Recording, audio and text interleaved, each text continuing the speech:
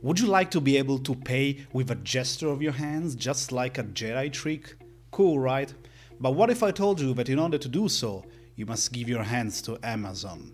Hey everybody, welcome back to another video from the Dairy Monkey, and today we talk about a serious and important topic. I know the introduction was a bit cheesy and a bit scary, but the topic is actually serious, and it's about Amazon One. That is a new contactless payment that Amazon would like to introduce into its physical stores that are present, as far as I know, mostly in the United States. The idea of this device is that you will be able to pay contactless by putting your hand on top of a device without, as I said, any contact. So this device would just scan the palm, and specifically the veins of your palm, and it will be able to authenticate you and to, of course, allow the payment. Amazon would like to start by introducing it for its stores, but also in the future to think about possible applications like allowing people to enter to specific venues like at a stadium or in offices. And today we're going to discuss about the benefits and the concern of this technology, of this contactless payment system. But if you want to learn more about how it works, I suggest you to watch the video from my friend Lumi that you can check also up here. He will explain to you how exactly this palm vein scanning system works. Now, the point that we have to start from is a big question. It is why Amazon wants to implement this technology. Well, the thing is that in 2020, due to the pandemic, we saw an increase in cashless payment systems and in contactless payment systems for obvious hygiene reasons. And Amazon would like to, let's say, lead this trend into a contactless direction by implementing this solution, by implementing this palm vein scanning solution. And you might wonder, of course, if this is really necessary, because after all, card payments are pretty consolidated, they're pretty simple, they have less privacy concerns, so you might wonder, why do we want to pay in this new different way using our own biometrics data? Which, by the way, is on the rise because biometrics data and biometric systems are more and more used. Think about, for example, our own smartphones. They have right now fingerprint scanning, they have face recognition, voice recognition. So palm vein scanning is actually an addition to an already established category of, let's say, biometrics data utilization. And usually biometric data systems are justified by, let's say, more convenience. People say, oh, with biometric data, you don't need to use, for example, a physical item like a card, or you don't need to memorize a password because your own body is your device to authenticate yourself. And to be fair, this generates quite a hot debate. It's quite a hot topic, the use of biometrics. Biometrics are, for example, accused to be not very accurate. Sometimes they are not able to fully authenticate a person. And of course, there are also security concerns, big security concerns. For example, there is a very interesting example that I read about. And it was about something that happened in 2014 to the, at the time, German Defense Minister Ursula von der Leyen. Now, Ursula von der Leyen now is the current president of the European Commission, so, a big important name. At the time, she was the German Defense Minister, and a hacker managed to take pictures of her hands at a conference. With these pictures, he managed to extrapolate the fingerprints from the pictures and to use these pictures of the fingerprints to fool a fingerprint scanner.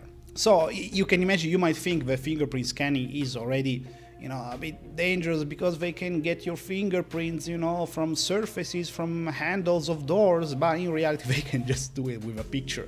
Despite all of this, biometrics data is still being used more and more, and it's kind of consolidated. So why exactly do we hear even more concerns about this Amazon One issue? Because you might wonder, we've been giving away our data, our personal data, even biometrics data for years, so why the panic for this Amazon new system is all about?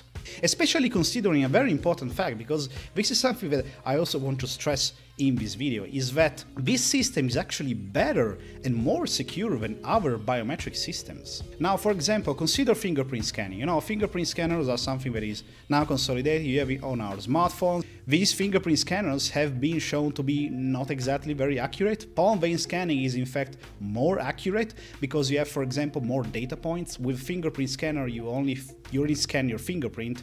With a palm vein scanner, you're scanning your whole palm veins. So you have more data points to gather data. Plus, fingerprint scanners can be affected from, for example, skin conditions. If you have a cut on your finger, it can affect the result. But consider even a more debated and a scarier technology and system, in my opinion, that is face recognition. Now, face recognition is used in a lot of systems, also in smartphones. And the big issue about face recognition is that everybody can take a picture of your face. You know, our faces are exposed wherever we go, and there are cameras everywhere, so it's very easy to take a picture of your face compared to the higher difficulty of taking a picture, or at least taking fingerprints of your hands. So this is something that in face recognition technology they would like to ensure. They would like to ensure that there is a sort of face liveness, which is what is called, ensuring that what they're using to authenticate is a real live face and not like a picture. And in palm vein scanning technology, this is less of a problem, because for some palm vein scanners, they refer to blood flowing. So basically they refer to the actual blood that is flowing through your veins, which would be better at ensuring that you are a real person and not like a hacker trying to fool a system. Plus, of course, when you talk about face recognition, there is the big hot topic of racial biases. It has been shown that unfortunately, face recognition algorithms may have racial biases against people of color compared to white people. So, of course, with a palm vein scanner, you wouldn't have these issues, because it just takes the veins of your palm, so it doesn't matter whether you are a people of color or a white person. But still, despite these premises, we have to mention the fact that there are some security issues also for palm vein scanning technology. For example, in 2018, a couple of researchers, they managed to get pictures of people's hands, and from these pictures they managed to get the vein patterns of their hands and to reproduce with wax, so with wax models, a reproduction of the people's hands and use them to fool a palm vein scanner. So there are also security issues for this technology, unfortunately. See, you have to be worried, it's the mark of the beast or something like that. It's probably what you have seen or heard when commenting about this technology. And it's kind of a weird comment in my opinion, because this technology does not require any implantation, doesn't require any, chip. People are worried about chips, they're going to implant you chips. But in reality, there is no chip required, because it just scans the veins of your palm, so there is no body modification. But still, there are some concerns that need to be mentioned. And the thing is that these concerns are not about the technology per se, because the technology is not the problem. Of course, it has some security issues, but that's not the big point that people are discussing about. One is, for example, about the data. So now this system gathers your data, about your palm veins, and where is this data stored? On our smartphones, fingerprint data is supposed to be stored on the smartphone per se and used for authentication. But Amazon has said with this Amazon One solution, the data is supposed to be stored in the cloud, so on some servers somewhere else. And who has access and ownership to this data? It has to be made clear. And is it possible that this data can be accessed by hackers, by third parties, or by governments? That's a big serious topic. But even a bigger topic is the fact that it's Amazon per se that is doing this. People are sometimes scared because Amazon, it's a big evil corporation. Amazon is a corporation that wants to sell products. It's its purpose to make profit, which per se is not bad.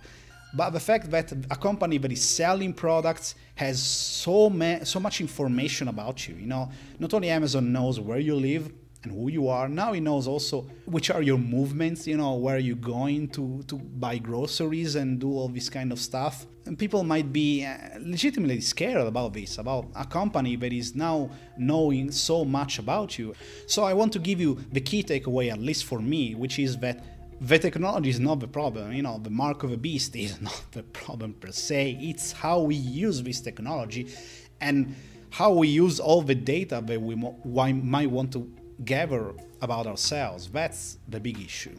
So let me know in the comments your opinion about all of this. Let me know if you think that this is really the mark of the beast. And if you want to watch more of these videos, I invite you to subscribe to this channel. And if you want to learn also how all of this works, I invite you to watch the video from Lumia at the benchtop. In any case, I thank you very much for watching, and I see you next time.